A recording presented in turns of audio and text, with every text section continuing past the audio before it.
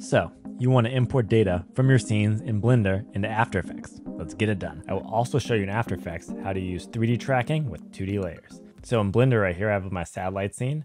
So first thing is we're going to go to Edit, Preferences. We're going to go to Testing. And then after testing, you're going to type in After Effects here. And you're going to enable this. Import, Export, After Effects.jsx. X that out. Then you're going to select what we need to export. In this case, we want to select our camera. And also this middle cylinder right here. Oh, there you go. I don't want that dummy object, so I'll do that again. Camera, Shift, click in the cylinders. Perfect. Next, we're going to go to File, Export. And you'll see After Effects.jsx. Click that. Save that into whatever folder you want. And make sure all of this is selected. And hit Export to After Effects. I've already done it, so I'm going to cancel. Okay, so I'm in After Effects, and I went ahead and exported out an animation of my satellite. Then we're going to go to File. We're going to go to Scripts, Run Script File, and you're going to select wherever you saved that .jsx, and then double click it. This is what's going to name the composition. So I've already done this, so I'll just make this _03. But you can name it anything you want. Hit OK. We're going to go into Project, and you'll see BlendComp.03, so we just created. And you'll see that we have our camera, and the cylinder is a null. So you'll see as that goes through. It's exactly our scene. We're going to copy both of those, Control C, back into my satellite composition, Control V. Perfect. So you'll see that the null is now stuck on that satellite, and it's following perfectly with all our camera data and everything. So what I want to do is I want to add glow to this little light on the satellite, this little blinking light that I have. So how I'm going to do that, I'm going to go to Layer, New, Adjustment Layer. I'm going to add something called Deep Glow. It's a third-party plugin. It's absolutely great. Okay, perfect. And this does not look very good. So I'll go down to my layer it's on, rename that, hit enter, rename it glow, hit enter again. Okay, so we're gonna go and I'm gonna change some of these settings, make the radius 35. This is also physically accurate, meaning that the fall off follows the inverse square law. So that's always good. Keep this at 1. I'm gonna make my threshold 74. And I'm going to turn on smooth blending. I'm pretty sure the update this does not have smooth blending. It's on by default. Perfect. And then I want to make a mask. So I'll go up to my mask. Let's do an ellipse and let's drag that over. Perfect.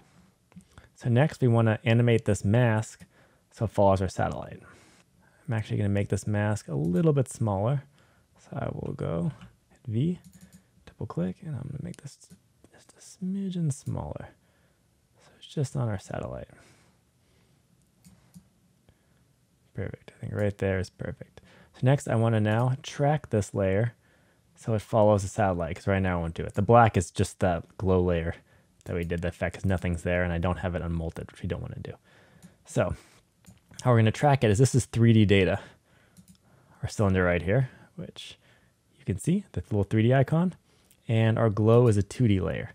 So if we were just to parent this over to our 3D layer, it wouldn't really work because it's only 2D data and that's 3D data. So we're going to have to use an expression. Let me copy it from my clipboard real quick. Okay, so click the glow layer, hit P for position. You're going to alt-click the stopwatch, and you're going to paste in this expression, and we're about to change this layer name. So this is the layer, the cylinder. That's this object right here. I'm going to enter, Control C for copy, go back to this expression, and keep the parentheses versus layer name, paste that in there. Perfect. So now it jumped over here, but you'll see it tracks it perfectly. It just jumped over. We'll just click our mask again, double click, and let's bring it over, line it up, and you'll see that now it follows the satellite. It's a blinking light, that's why it's going away there. But the one thing is though, is we're taking 3D data and we're turning into 2D data, and the satellite actually rotates, and the 2D information is not going to get that rotation, so it'll become a little bit off. So it's okay because we'll fix that by just adding some quick keyframes. I'm going to hit M.